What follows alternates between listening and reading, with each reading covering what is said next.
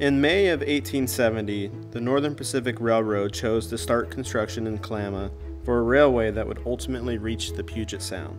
Emboldened by the prospect of cheap land in the Washington Territory, and pressured by the deadline set by Congress to reach the Sound, Northern Pacific worked diligently laying tracks from Kalama to Tacoma.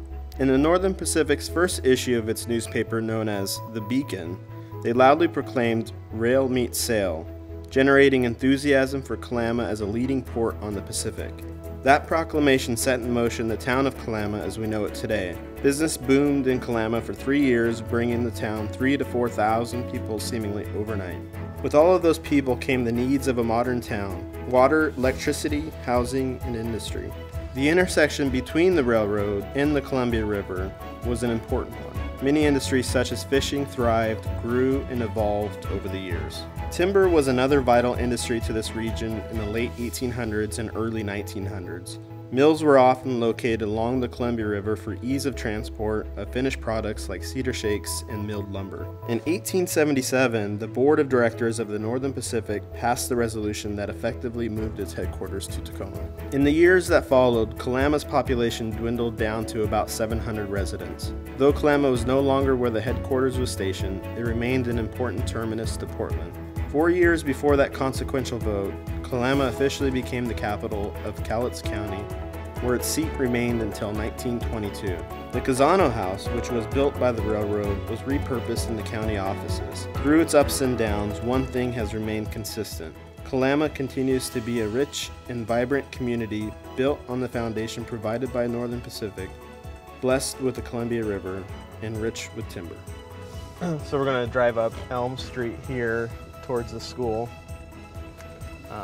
Off to the left over here, this is the old historic downtown that was partially built with the Northern Pacific Railway funding. This road right here was improved by the WPA back in 1937. They did a little bit of work back then, like up on the left here, this community building, which was built by the WPA, ultimately replaced the county courthouse that used to be there up until 1922. And then I've always loved this house right here. This is like a house that was built by a Civil War veteran back in the day. It's kind of striking, I thought. So the elementary school is actually that way, but I wanted to take a look up here and kind of look at the old school. So this is like the old schoolhouse right here to the left. It's now a private residence. That was built in the late 19th century and was ultimately converted to a house. And the school was actually relocated over to this site right in front of us. And you can see on here we've got the St. Catholic's Church, St. Joseph Catholic Church there that was rebuilt in 1909. This school actually was built in the late 30s, and it was the third school on its site. The school was located here in 1905, and then that was ultimately taken down and rebuilt as a grade school in 1921. Right over up here, you can see the district office currently. That used to be where the high school was back in 1921, and they were connected there. But again, this is the third kind of iteration, if you will, of that. But that's what people think of as the historic school in Kalama. You can get a little glimpse of the middle school that's under construction right up there. This is the old senior parking lot down here, kind of made famous by the movie Twilight. You can actually see this is where Belle's truck was, I think, somewhere in here. I've actually never seen the movie, but that's the shot there of that. That's one of the things that's always struck me about the placement of the new elementary school is just how it pops out when you drive up the hill relative to kind of everything else. But before we get to that, you'll see the elementary school library, the old elementary school library, which will be converted into an athletic center for the high schoolers. And of course, peeking out here is the old elementary school, but up to the right there, that's what's really impressive is the new elementary school and kind of how that really just comes out of the hillside.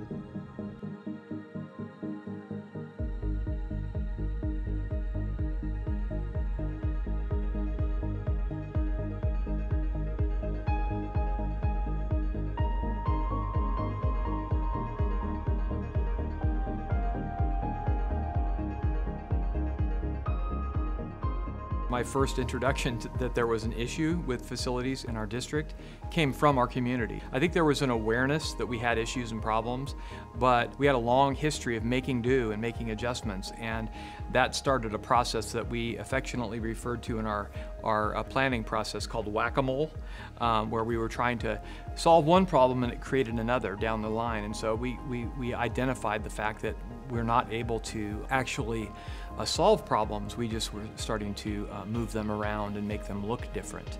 That began this process of evaluating, so what are the facility needs? The biggest issue was that we started to see that our facilities were impeding, they were becoming an impediment to teaching and learning. Well, I think the biggest thing the new school does is it just kind of gets out of the way and lets teachers do what they need to do. It gives them the space they need, it gives them the resources they need, and allows the building to really be a partner with us for kids' education instead of our old building kind of got in the way a lot. And it really just gives us the room we need to kind of do what we need to do and just kind of let teachers do their thing. I'm Jonah with BLRB Architects, and this is Kalama Elementary School. Well, let's go take a look inside. And now we're here in the main office. We just passed through the secure vestibule, so when school starts, those doors are locked down and the kids actually come in here, or the visitors, parents. Out here you get a really good quality 270-degree view of the campus. That passive supervision was really important, obviously, for security reasons. And now let's go see the rest of the school. Now that we've checked in, let's walk throughout the rest of the school. So right now we're in the main entry lobby. So one thing that we did here is we wanted to orient people to this 3-story space in a very easy way. So grade level groupings that all tie into the Rails Meet Sail theme. So as you walk along, this kind of gives you a sense of where you're at in the facility. Just a real easy way for people to organize themselves and see where to go. And we'll visit some of that later. And now we're in the gymnasium, one of the really great community assets here, and was something that was really important for the district. You can have high school games in here. The connectivity is something that was really important, but also just a lot of natural daylight. We wanted to have a lot of natural daylight in here. So you got connection to the commons, 2nd and 3rd floor, to the stage. You could have big performances. You could have a variety of people in here. You could have PE, you could have athletics. One of the really big elements, besides just teaching and learning and promoting teaching and learning, was this idea that the school is the center of the community, right? And so our design needed to invite the community in. And so things like our operable walls, those were designed with a purpose. They weren't just because we want to have operable walls and they're cool and fancy. It's because we want to be able to open that up and be able to invite the community in. So let's go over to the common space here. In any normal period, this would be a 2-period lunch with tables everywhere. Good connectivity to the gymnasium, to the music stage area, but also to the corridor there. You can see the sectional doors up, so that flow from inside to out was really important. Connectivity to the outdoors was really important too, and having an opportunity to connect to the outside.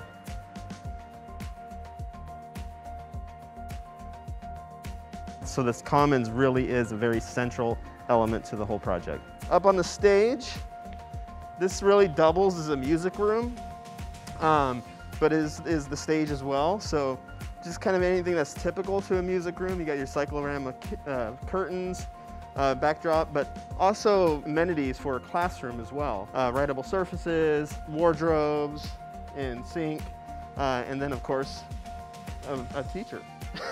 Hey, Matt.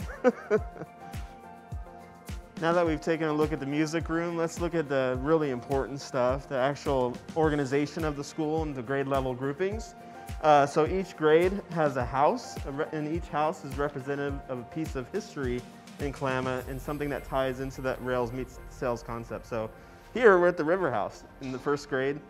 We wanted these elements to really be great teaching tools for students, where students here can learn about orientation, scale, and geography.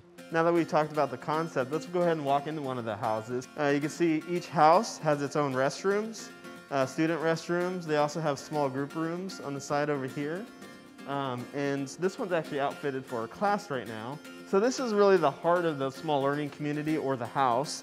This is the 1st grade learning commons. This is really a flexible, adaptable, and agile space that binds all the classrooms together and gives flexibility for a variety of teaching and learning. So obviously we did all of our design process before COVID hit. So when you're talking about how the building is reactive or responsive to COVID, it really comes back to one of our guiding principles was that the spaces were going to be flexible. And we have pushed some of these spaces to their maximum flexibility in COVID. We've got as many kids as we can in different spaces. We've been creative about the spaces we've used. We've even flipped some things. You couldn't have done that if the building hadn't been designed to be flexible. So there's been a number of things with COVID. The Learning Commons spaces, which were designed to be a collaborative space, in some cases we're using as classrooms because we needed more square footage. So we're using things not in the way they were necessarily designed or intended to be in some cases, but because they were intended to be and designed to be flexible, we've been able to flex them to meet our needs during COVID. Over here, you can see teacher planning. You see small group room over here, and then 5 classrooms that basically surround the Learning Commons. It's equipped with all the amenities, sink, bubbler, AV equipment, for a variety of projects and art and you name it. Each classroom is pretty comparable with the others. We've got displacement ventilation. We've got the smart board or the interactive display. We've also got a learning wall over here. So this is at every classroom, just having that flexibility and having storage behind that. The things that I value from the project really is the manner in which the facility does promote teaching and learning. As you look through this building, there are features all throughout the building, from the STEM lab to the Learning Commons and these types of features that promote teaching and learning. And to me, the fact that we were able to hang on to that is a big deal. Because you don't see schools organized the way our school is organized very much, and so we're really excited about that. So we'll end our tour on the first floor with the boathouse, which is the kindergarten house here. You can see the graphic is actually a maze, which I'm pretty excited about. As you walk in, some of the things that are very similar, obviously staff restroom. There's no student restroom over here because those are all in the classrooms themselves. Lots of tackable surfaces, small group room over here. So in the Learning Commons, even though they're very similar, they're set up differently, and they're set up to adapt to the lesson plan of that day.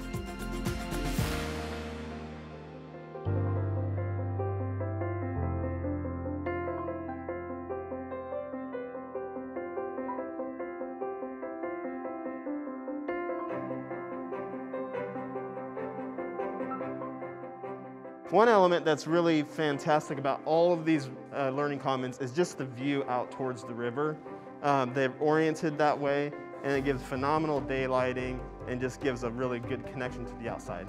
Now that we're done touring the first floor, let's go up to the third floor and continue the tour.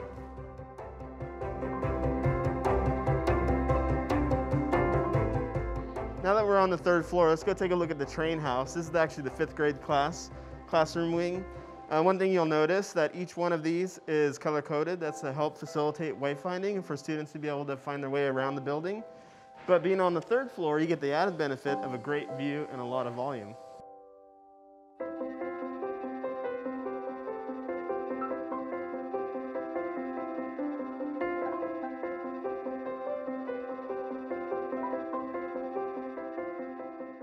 Big difference on the 3rd floor is cubbies out in the hallway, not in the classrooms. What's really great about the 3rd floor is that no matter where you are in this building, you get really great connection to the public spaces and a lot of natural light.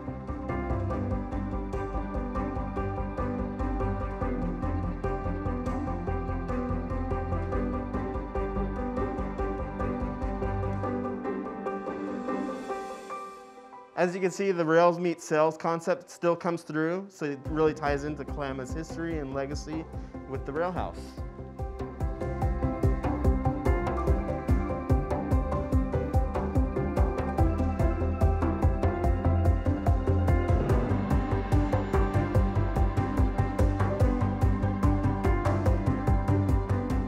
I think the building elements itself really help the building tie to the history and the past. So from the way that the entrance is built to look like the rail car and the ships, to the plates we have at the entrance of every house, we really tried to, literally at every corner, pay a tribute to the Kalama community and its history.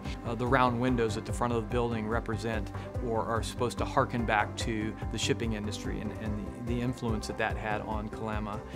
The design of each learning commons or each house, each learning house, for each grade level, you'll see porch graphics as you walk throughout the building.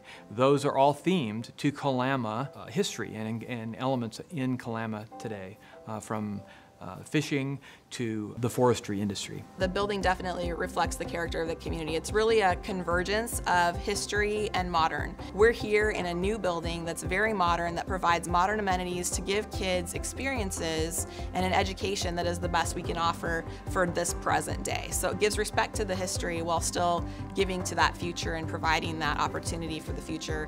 And it also is fairly future-proof. You know, this is a building that has some extra classrooms and things like that will allow us to grow and still stay within the same building. Hey, now we're down at the 3rd floor. Let's go walk down to the 2nd floor and finish our tour. So here on the 2nd floor, we've got 2 more houses, the mill house and the timber house.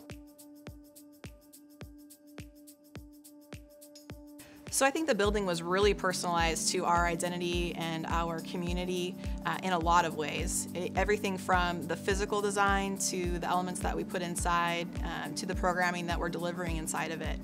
The BLRB architectural team and our long-range process really helped us go slow to go fast, and was really thorough and thoughtful in figuring out what we wanted to do and how we wanted the building to represent the community.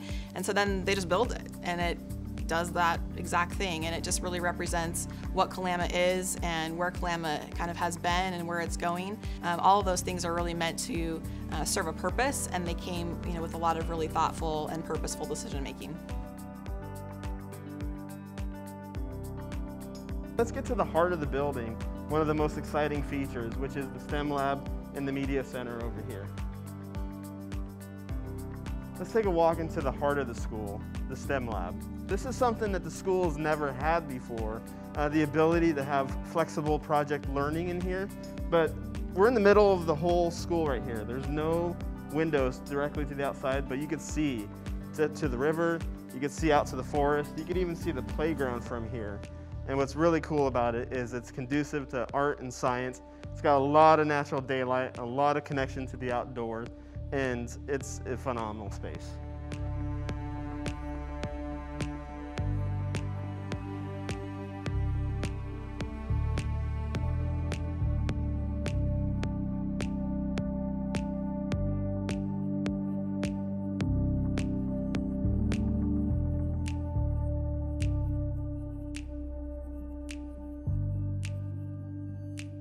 We have facilities that we've never had before in that past. So as an example, our art room, right? We never had an art room in our elementary school. Well, now we don't just have an art room, but we have a STEM lab where kids can do art, but they can also do robotics. So they can do some of the things they might have done in a traditional elementary school, but they can also do things that they would have never been able to do because they have a STEM lab, right? With a green screen and all kinds of opportunities for them to create. So why the slide? Its purpose is really play, education, and even safety. It was an idea that was actually suggested by the principal, and the idea was to really incentivize reading. We kind of jokingly said, you know, why don't we put a slide there? But then when you really start looking at it, this library looks like a treehouse. It kind of cantilevers out over the back entry, and it really looks like a place that needs a slide. And so the slide was designed to be in the library, and so kids meet their reading goals and then they get to go out on the slide and these sorts of things. There was this kind of running joke for really weeks and months on end about, Jonah, when are you going to put a slide into the project? And I thought it was literally a joke. So one day I just sketched up something and then texted it to the superintendent and to the principal, and immediately got a text back saying, yes, we want the slide. So it's kind of how it came to be, but it's something that we're fundraising for right now. We actually have helped the district with a fundraising campaign called Slide to the Finish. And it looks like we're about halfway there, using dollars from our partners and from the contractors. And the next step is just to finish that out and get the slide built. One of the factors that really made a big difference in this project from beginning to end was the partnership with BLRB. They were just really consummate team members and problem solvers. BLRB spent a lot of time really getting to know what is Kalama. It's a very unique community. BLRB really took time to find out what the issues were and make sure that they were finding solutions to address those issues, so they weren't just coming in and saying, you know, this is what it's going to look like. It was like, what do you need? And what are the problems that you're facing? And then how can we make a design that meets those needs and solves those problems for you? And so there was a ton of collaboration in that. So maintaining the vision of the school district while also being cognizant of the budget was honestly one of the biggest challenges that we had. There was a time when we were pretty significantly over budget. How are we going to do this without cutting program, without cutting, you know, the needs for the school district, but also giving them a quality building that would live as long as their historic high school? Doing a lot of listening, again, having a really good team, whether that was my design team at BLRB Architects and partners there, or our consultants were just very diligent about finding opportunities to cut costs, and the contractor through the GCCM process and finding opportunities to save money, not just during design, but also during construction. So it all came down to collaboration and teamwork. We had challenges that many team members on our team had never seen in their careers. And this is, you know, contractors and architects and others, from wildfires to the pandemic. We worked together, and BLRB really took the lead on that.